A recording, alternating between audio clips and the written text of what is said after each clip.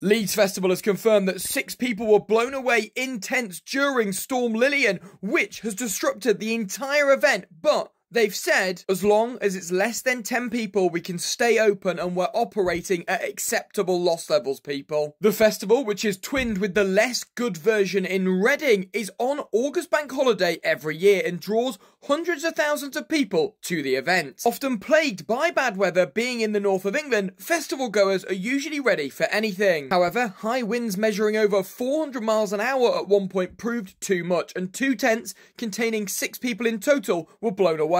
Authorities are still unable to confirm the location of one tent and say it very much still may be in the air in the eye of the storm, with the other tent and its 2 occupants unfortunately found impaled on the BBC One introducing stage during sound checks. In a statement put out by the festival organisers, they said, "Honestly, we're relieved. Only 6 is pretty good. If you'd have been on the ground here during the storm, you'd have thought we'd lose hundreds. And the good news is, we've checked our insurance policy and we get up to 10 free deaths for every festival. But, to be kind, if the police find the other 4 flying up there in their tent and they're still alive when they come down, they can have free Leeds Fest tickets for life."